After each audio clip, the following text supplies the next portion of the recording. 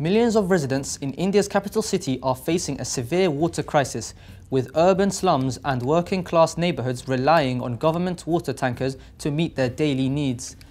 The situation has worsened due to rapid urbanization and population growth outpacing the city's water supply infrastructure.